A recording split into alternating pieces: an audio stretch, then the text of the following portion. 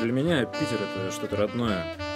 Я в этом городе вырос, в детский сад ходил, в школу, в армии служил. Здесь зародился мой бизнес. Если быть бизнесменом, нужно этим делом жить. Не придумывать себе отмазки, что вот это у меня не получится, а вот тут что-то не так срастется. Просто нужно брать и делать. Как-то давно я гулял по Милану и зашел в одну галерею. Мы случайно разговорились с ее владельцем, и я понял, что бренд создают сами люди.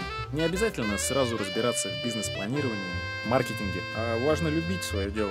Моя первая торговая точка закрылась через 5 дней. Но, несмотря на это, я окупил все свои вложения и получил неоценимый опыт. Я понял, что мороженое — это очень перспективный бизнес. Просто нужно рискнуть и тиражировать его большими масштабами. Я взял кредит в Сбербанке, создал действительно яркий дизайн своего бренда и открыл сразу 5 желатерий. Сегодня у меня около 70 торговых точек по всей территории России, около 10 точек в Казахстане, Грузии и, возможно, мы выйдем на рынок Китая. Нужно верить в свою цель, тогда обязательно все получится.